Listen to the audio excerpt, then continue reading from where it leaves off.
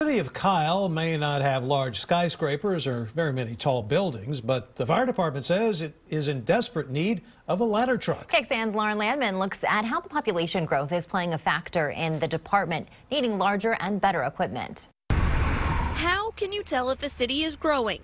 Well, neighbors will say it's the construction, drivers will say it's traffic, and the fire department will say new equipment. It's a 2017 Enforcer 75-foot aerial. It's the newest truck to join the fleet and the only one Kyle has, costing around $900,000.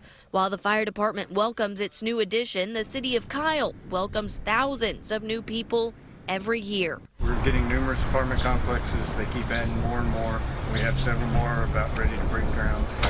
More apartment complexes mean taller buildings. Before this truck, if there was a fire, We would have to call San Marcos or Austin. By the time it's dispatched out, you're probably talking 10 minutes, probably from San Marcos to Kyle, and then from Austin, probably 30 minutes. That's precious time when fighting a fire. And in other situations, it could be the difference between life and death. If there's a water rescue, which we do have a lot of low water crossings in the Kyle area, we would raise the ladder up, stick it off the back of the truck, And pull in the stranded driver. So it's not only a sign of growth, but also a sign of independence, as the department no longer has to rely on neighboring cities for as many calls. Lauren Landman, KXAN News. Now, that truck was paid for with Hays County Emergency Service District 3 funds. It has already been responding to calls, but will officially be put in service tonight at 6:30.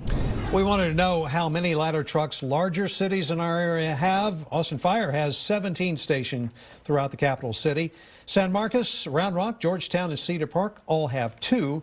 Cedar Park expects to get a 3rd later this year when a new fire station opens up. North Hays Fire does not have any, but they hope to get their first ladder truck in the next couple of years.